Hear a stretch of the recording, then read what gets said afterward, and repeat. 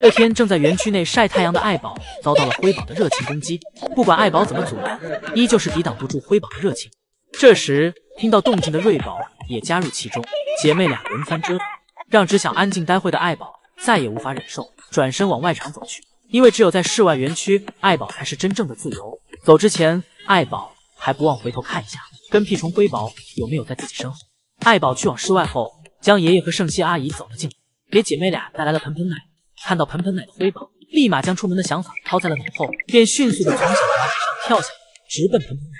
而一旁的胜熙阿姨隔空呼喊着瑞宝，表示让瑞宝再来吃饭。胜熙阿姨试图用眼神给瑞宝喊下树。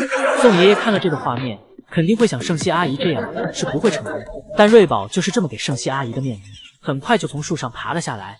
宋爷爷直呼这是巧合。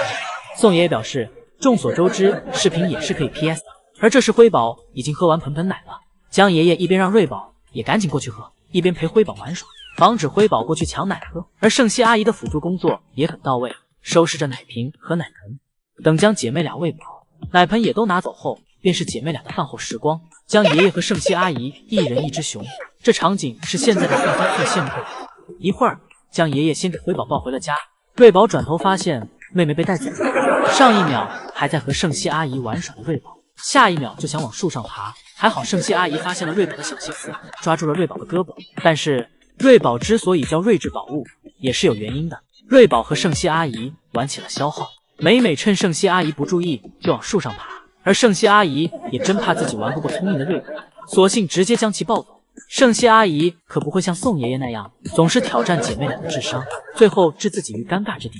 直到看到辉宝今天给福宝爬了3年都没弄坏的小树给抠坏时，我才明白，原来辉宝的淘气并不是像福宝，而是直接超越了福宝。宝家后代的破坏能力是以递增趋势增长的，福宝爬了3年的小树都盘包浆了，都没弄坏掉。辉宝出门才1个月就给小树抠下来一块。辉宝抱着自己抠下来的树皮一顿啃咬，但这时爱宝看到了，走到辉宝身边，问辉宝怎么这么调皮，为什么把小树弄坏了。福宝小时候，姨姨们总说福宝的每顿揍都不是白挨的，而辉宝这里怕是要替福宝姐姐延续这句话。一会儿，爷爷给辉宝抠下来的树皮拿走了，辉宝则又给小树重新抠下来一块。但饲养员们怕辉宝玩耍树皮扎到自己，于是胜熙阿姨代替爷爷来到了园区，将辉宝手里的树皮拿走，顺便检查了一下树上的其他树皮，确认辉宝还能不能再给其破坏掉。因为树皮被抠下来后，树杈可能会扎到姐妹俩，爷爷必须要对其进行处理。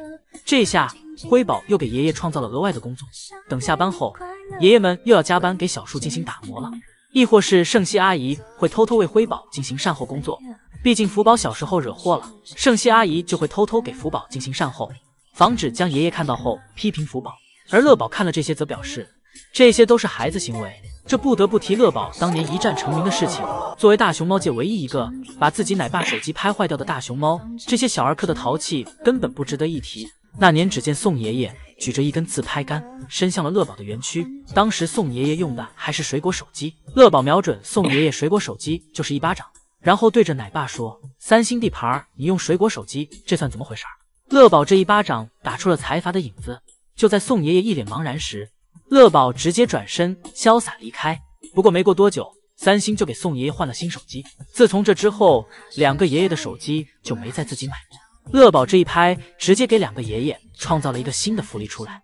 随着福宝长大，爷爷们觉得福宝应该是青春期到了。早上室内营业结束，爷爷将通往室外的门打开，福宝从树上下来。爷爷本以为福宝会像往常一样开开心心的跑去室外，没想到福宝下来后一转头又在园区溜达了起来，根本没有出去的想法。爷爷见状，只好让福宝在室内再玩一会儿。福宝围着园区一番探索后，又来到门口，但此时大门已经关了。福宝看到大门关闭，小情绪又上来了。福宝心想，我想出去的时候爷爷不开门，我不想出去的时候爷爷又开门了，爷爷真讨厌。爷爷看到福宝在树上闷闷不乐的样子，猜到了福宝是有小情绪了，急忙送来雪竹竹笋安慰福宝。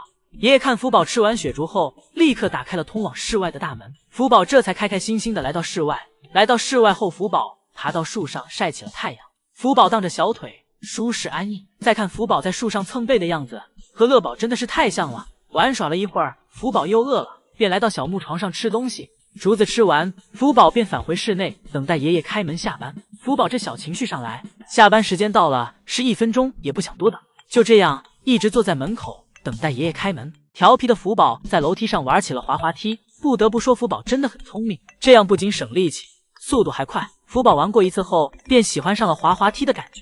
看福宝柔软的身子就像糯米团子一样，但之后福宝的滑滑梯明显越玩越湿，那是因为福宝偷偷在上面小便了。但这并不影响福宝的心情，反而因为到处都是自己的气味，玩得更开心了。之后江爷爷又带福宝来到园区玩耍，此时的福宝还没有独立，所以每次来园区都是充满着好奇，永远玩不够。这可长大后在园区一刻也不想多待，有着鲜明的对比。这不，下班时间到了，福宝还在小亭子上睡懒觉，江爷爷走来叫醒福宝，看着福宝睡意朦胧的样子，奶乎乎的，真的很可爱。因为刚睡醒，福宝现在一动也不想动，抱着江爷爷的腿撒起了娇。虽然看着福宝不是很大，但是他现在的体重已经达到了48公斤。江爷爷年纪大了，根本抱不动福猪猪，拖行都很费劲，但又必须将福宝带回家。之后江爷爷叫来了其他饲养员来帮忙，2个人驾着福宝走了出去。福宝这时倒是很享受，但由于入口太窄，2个人无法将福宝抬进去，只好将福宝放在了门口。但福宝这时还是不想动，想让江爷爷给他抱进去。最后江爷爷连拉带拽，终于将他拖了进来，又借助楼梯的滑滑梯功能，终于将福宝运回了家。不愧是福猪猪，这2步路最后给江爷爷累得气喘吁吁的。自这之后，福宝像是喜欢上了被爷爷送回家的感觉，每次到了下班点都不回家，最后只能让2个爷爷给他抬回去。为了让福宝再次体验野生大熊猫采摘竹笋的感觉，爷爷将今天的竹笋全都为福宝用竹子插在了园区的地上。聪明的福宝一眼就看出爷爷的小心思，咬住竹笋，一个帅气的转身就坐了下来，拿起竹笋就开吃，熟练的将竹笋皮剥掉，一口咬下去，既美味又开心。福宝边吃边四处张望，看看其他地方还有没有竹笋。福宝一低头，发现自己身前就有一个。发现竹笋的福宝迫不及待地走上前，但此时嘴里的竹笋还没有嚼完。等嚼完后，福宝手嘴并用，一把就将竹笋拔了下来，一口咬掉竹笋尖尖。吃开心的福宝2个小耳朵都一动一动的。吃着吃着，福宝就躺了下去。福宝发现果然躺着吃饭才是最舒服的，但很快竹笋就吃完了。福宝检查了一下眼前的竹子，看了看能不能吃，发现味道并不怎么样后，福宝来到了小木床上。今天的零食很是丰富，不仅有竹笋，还有美味窝头。福宝吃完窝头，又吃完小木床上的竹子，但感觉现在只吃了个半饱。福宝心想，这时如果再来一根竹笋就好了。福宝来到下面的小木床上，无意间发现小木床下方居然还剩一根竹笋。果然爷爷是最懂福宝的。福宝一口将竹笋取下，细细的品尝了起来。好吃的福宝直接躺了下来。最后一个竹笋，福宝懂得了细嚼慢咽，细细的品尝着竹笋的味道。最后一口下肚，福宝满足的站起身，就开始营业。福宝趟过泳池，踩过饮水盆，中途还打了个滚儿，最后一跃翻到了小木床上，霍霍起了竹子。此时刚吃饱的福宝浑身都是力气，将竹子霍霍完，就给游客们表演起了原地后空翻。玩累了，就跑到爷爷的门口，叫爷爷开门放自己出去。